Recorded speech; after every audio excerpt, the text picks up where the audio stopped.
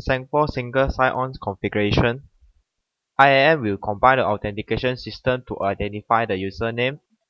IAM will synchronize the login process to get the user identity for purpose, access control, and reporting. After all, AD user will not require to type the username and password again for the IAM. It also supports wide range of the server platforms such as Microsoft AD Domain, PPPoE, Radiance, POP3, and many other else. Here we look for a simple case study. IAM was being deployed as a bridge mode. It's under 192.200.19.0/4 network and directly connected to the outside router as a gateway. User computer and AD server also locate under the same network with the IAM. All local users are required to log in to the sf.com domain. IAM have to configure SSO to collect the login credential to complete the login authentication. To configure SSO in the user environment, we have to follow the steps below.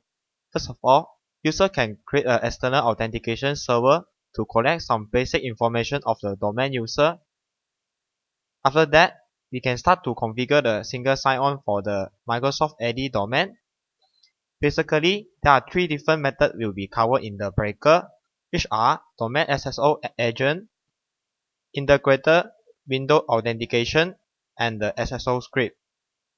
Besides that, we add the authentication policy in order to specify the user with a certain IP address range. Those users have to pass through the process SSO before access outside internet. Lastly, the SSO script will be the optional choice, which will be increase the subset range of the SSO authentication. Now we log into the IAM with the 192.200.19.176 IP address, and the IAM was being deployed as the bridge mode. After this, we can proceed to the online user and check the current authentication method for all users. We can see there is only one open authentication will directly take IP address as the username. Now we can move to the authentication category and the external authentication server to create a new Ldap server.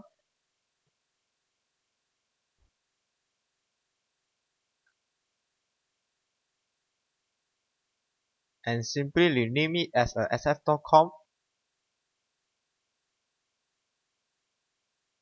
and specify the IP address where the AD server locate, which is the 192.200.19.9.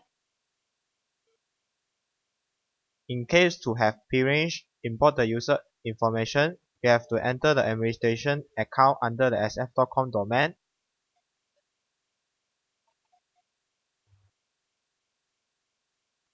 After I fill in up the username and password, I can select the base VM inside the sf.com, and I will select the user common name under sf.com.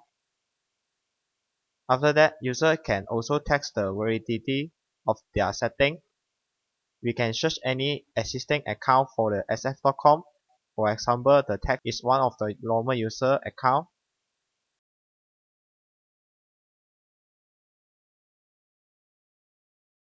So the result shows the account is valid.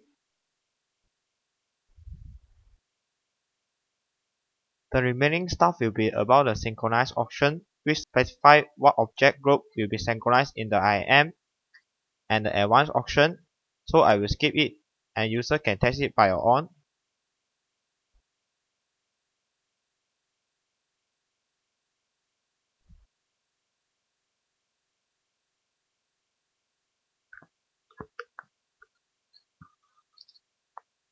Once we finish the configuration, we can see that the online user will add in the new user group, which is our sf.com domain.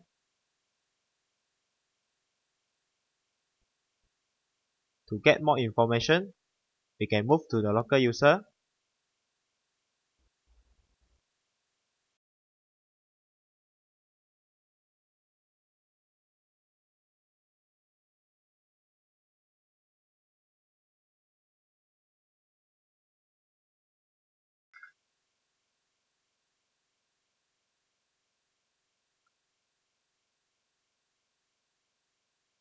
Now we can continue to our main purpose, single sign-on.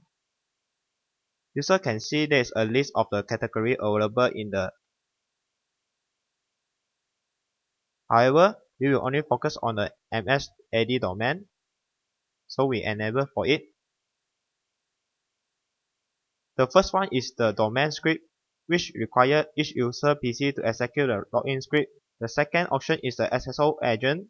It will analyze the event log generated by each user or they're trying to log into the AD server.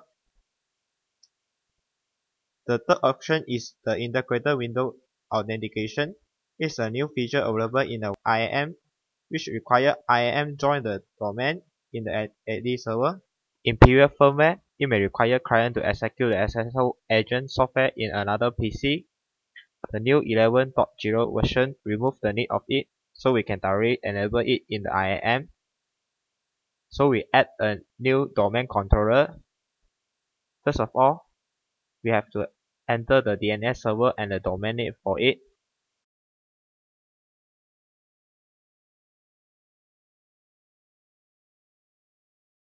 If there is a DNS entry can found from the DNS server, it will directly resolve it to the correct IP address. However, I will manually configure as IP 192.200.19.9.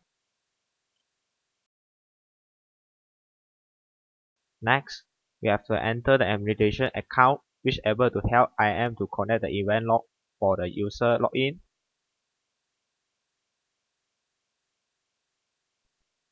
After that, we can test the validity, and the result show is valid.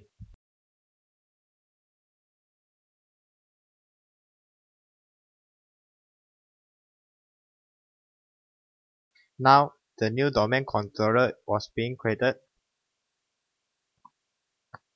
So we can proceed to the next option, IWA. So here is the configuration guide. User can refer it for more details. However, we have to specify the computer name of the IAM. Then it will combine the gateway ID for the new entry add in the DNS server.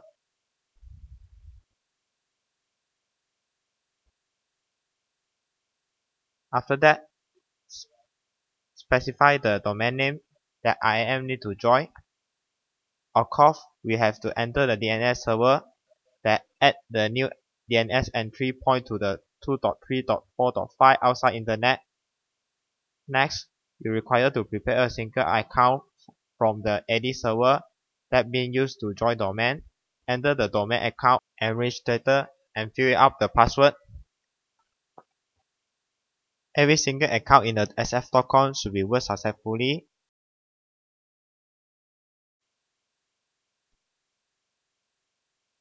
After that, we can test another normal user and privilege account.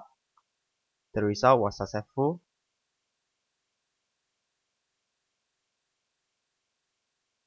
Now we can commit the result and set the current configuration.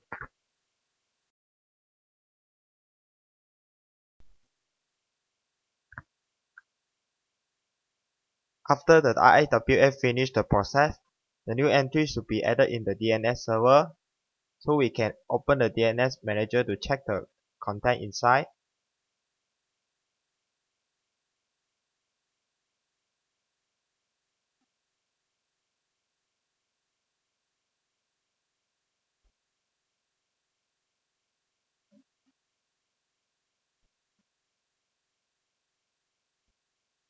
In here, we could see a new entry was being added in the DNS server, which is the combination of the computer and the gateway ID. It is also point to the 2.3.4.5 outside network. So every single traffic will also pass to the IAM before forward out to the internet. Then the IAM can track the username passed to the and achieve the purpose of the single sign-on.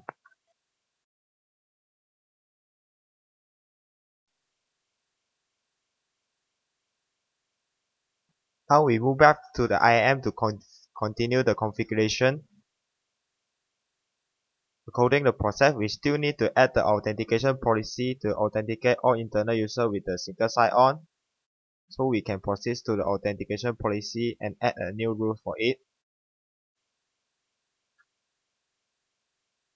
So we have to specify the range of the IP address from the 192.200.19.1 until the 192.200.19.254.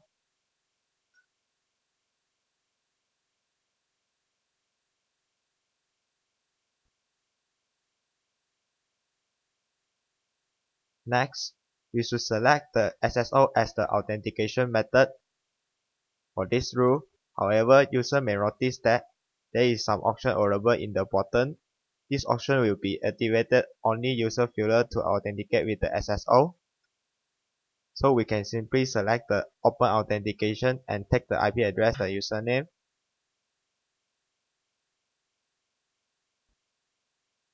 Afterward, we will leave all other options as a default and commit the result.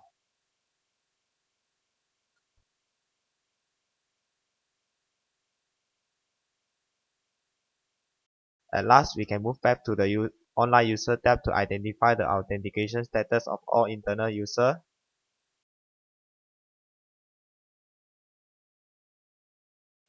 We can notice there are two accounts binding with the SSO authentication.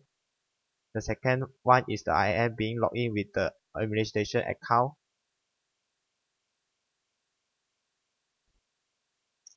Another endpoint is the random BC login with the text account.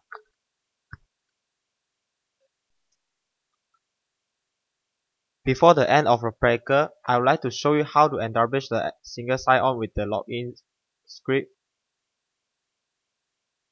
We have to make change to the default group policy. First of all, we have to access the Start menu, Administration Tools, Group Policy Management.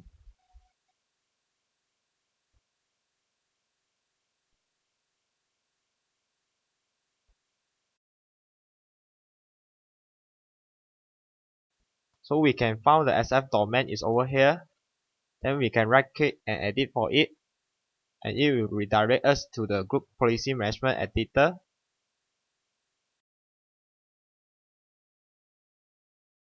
After that, we can look for the user configuration and the following window setting. In here, we can find both log on and the log off script.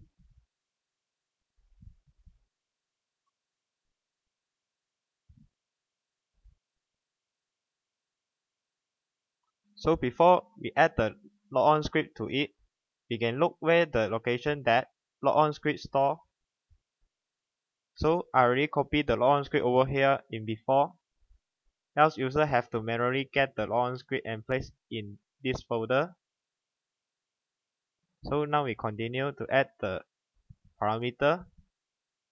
In here we just simply browse for the file just now.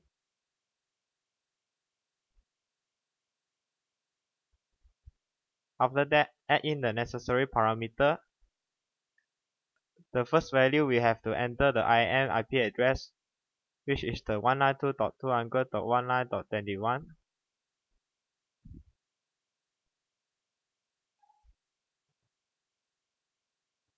After that, the second value will be the listening port, which is the 1773.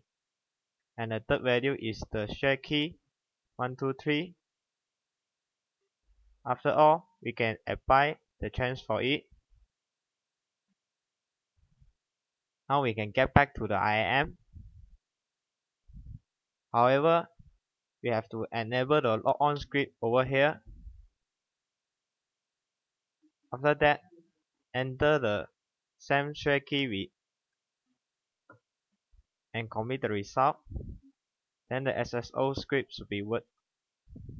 That's all for my tutorial.